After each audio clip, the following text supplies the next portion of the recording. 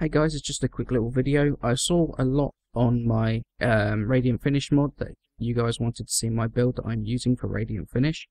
So I'm just doing a quick little video just to show that here. Now I have got one former on here, but this doesn't really need it. So in the aura, I've got Steel Charge, which is going to buff my melee damage. I've got Overextended to increase the range of the ability. I've got Vitality, just for that little bit extra buffer. I've got Narrow-Minded, which is going to work with Primed Continuity to provide a lot of extra duration and keep them blinded for a lot longer. Fleeting Expertise and Streamlined to make the ability as cheap as possible. And Radiant Finish. Now I've also got Rage on here because occasionally you do get shot as well. So I've got this just so that it converts some of that damage into energy, which means I can blind again. Now as you can see, I've got 54% power strength here. However, if you don't want to use the Rage, you can switch it out for Intensify. I mean, you could also switch it out for Transient if you wanted to, but I find that the duration loss is too great. I don't really like that. I mean, personally, I would go with Rage, but Intensify works just as well, and that is definitely a good alternative if you want to.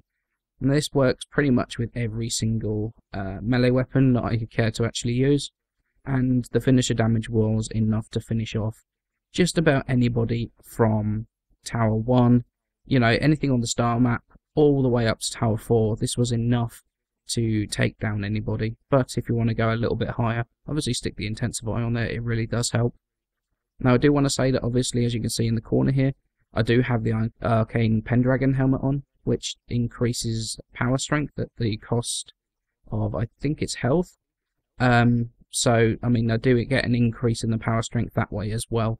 However, this is the build that I use for Excal, and I find it to work extremely well. So a quick little thing from me. Barracuda the Void Trader has come again today, and one of the mods he's come with is the dual stat mod, Jolt. Now, in all honesty, I don't really want to talk too much about that, because I have fairly strong feelings on the Void Trader, and the dual stat mod coming via the Void Trader has pushed a few too many buttons on that subject just right now. He's also come with the Prime Pistol Ammo mutation and a couple of cosmetics, the Prisma Hecate Sindana and the Pyrus Gartra. Out of these, I think only Jolt is an absolute must to pick up.